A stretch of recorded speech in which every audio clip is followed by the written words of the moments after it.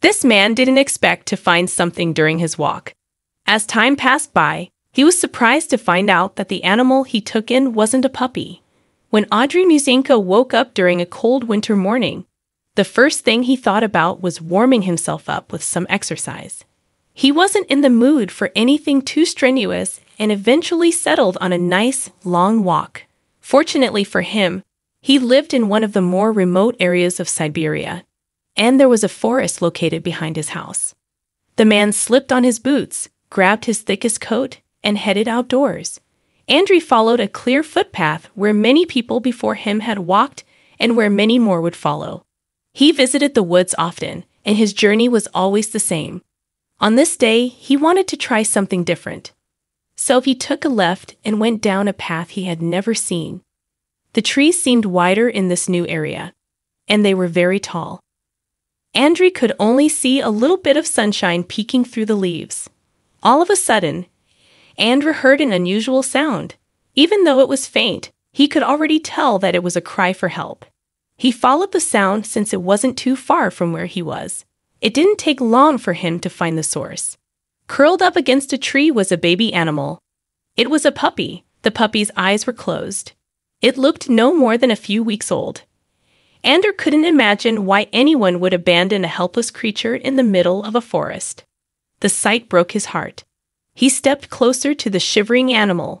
With outstretched arms, he picked up the puppy and held it close, hoping that his gloved hands would be able to provide some warmth to the poor animal. He didn't have any time to think about anything other than keeping the pup safe. Audrey rushed home. As the man rescued an abandoned puppy, his gut feeling told him that this was going to be one of the most important things he had ever done. When he finally arrived back at his house, he took some blankets out and wrapped the ice-cold puppy up. He ran around to turn the heating on and collect some water.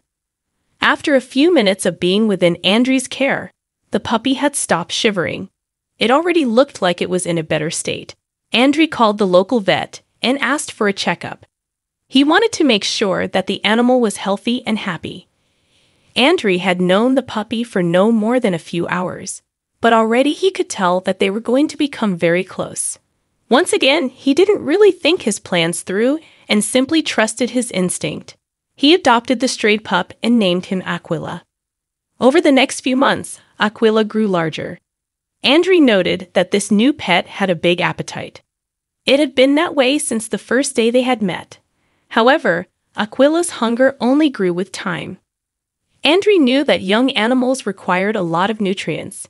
In particular, canines and other mammals needed to feed on a regular basis to sustain their energy and weight. And yet, Aquila's eating habits continued to surprise Audrey.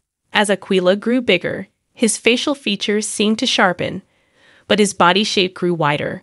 One thing that began to gnaw at Audrey's mind was a killer's breed. It was a mystery that he couldn't crack. It was just a little bit of curiosity since he had never seen a dog like a killer before. Audrey had a lot of friends who were dog owners, so he turned to them with this burning question. They had no clue. They were just as confused as Audrey was. He sent people pictures and videos of Aquila at different stages, hoping that someone would have an answer. And yet, his efforts were in vain. Something as simple as figuring out a dog's specific breed ended up becoming an impossible challenge. As the final resort, Audrey reached out to an animal expert. The expert asked for a meeting in person so that she would be able to identify what breed a killer was. Soon after, Audrey and Aquila were in the car driving towards the expert's location. What do you think happened next? Comment down below with your thoughts. Audrey walked into the practice with Aquila attached by a leash. After speaking to the receptionist, he was directed to the expert's room. As he walked in, the expert's jaw dropped.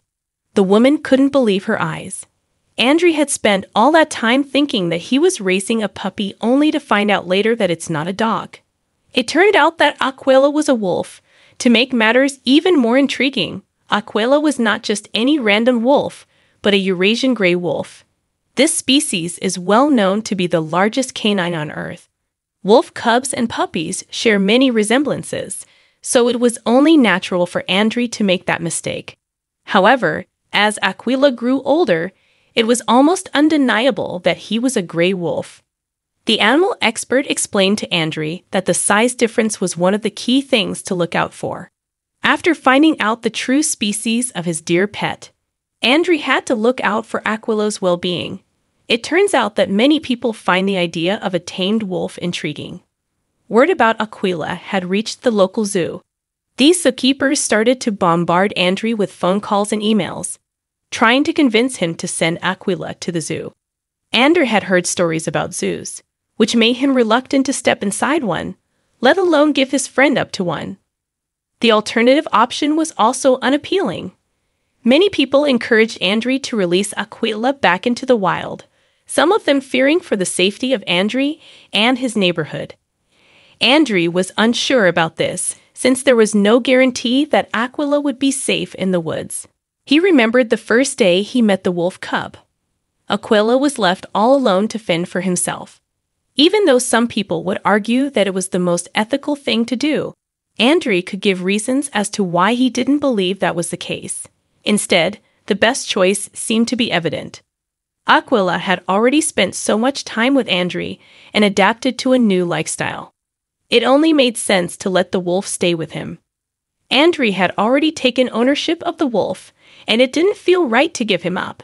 At first, Audrey's family was hesitant about his choice to raise a wolf. There are a lot of potential dangers when it comes to interacting with wild animals. Wolves, in particular, can be unpredictable. They are often feared for their carnivorous hunger and brute strength. Nevertheless, in the time that Audrey had gotten to know Aquila, the canine had never shown even a hint of aggressiveness towards any human. Audrey felt as if there was nothing to be scared of. Aquila was just like a domesticated dog. It had been over a year and a half since Audrey adopted Aquila, and they had grown to become inseparable. Audrey chose to follow his heart instead of listening to the judgments of others. Eventually, his friends and family fully supported his decision. Audrey was grateful that he had come across the young creature in the woods, and Aquila was grateful that someone had found him. To this day, they live together in Audrey's Siberian home as happy as they could possibly be. In fact, the relationship Audrey formed with Aquila inspired the man to help other wild animals in need. Audrey created several wild animal bases across Russia where gray wolves can live safely. These bases have grown in popularity, and there are now a range of canines resting there, such as foxes and coyotes. Audrey's work has saved the lives of countless creatures.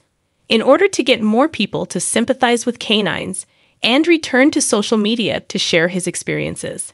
He has a successful Instagram account called Black Canadian Wolf with over 100,000 followers. On a regular basis, his online fans are treated with countless pictures and videos. The internet is the perfect place to spread awareness about the protection of canines. The story of Audrey and Aquila has touched the hearts of people all over the world, and I hope that it has done the same for you. It would be great if you could leave a comment down below, telling me about what you thought about the story. Remember to leave a like if you enjoyed it, subscribe to the channel for more videos like this one, and I hope to see you in another video. Take care.